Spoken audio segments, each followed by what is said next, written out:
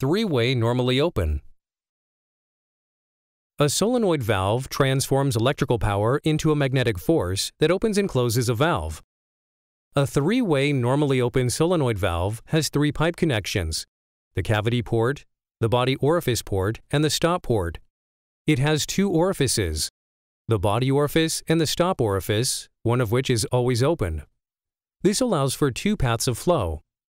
When the power is off, the plunger is raised, which seals off the stop orifice and opens up the body orifice, allowing flow through the valve from the body orifice port and out the cavity port. When the coil is energized, the plunger is down, sealing off the body orifice and opening up the stop orifice, allowing flow through the valve from the cavity port and out the stop port.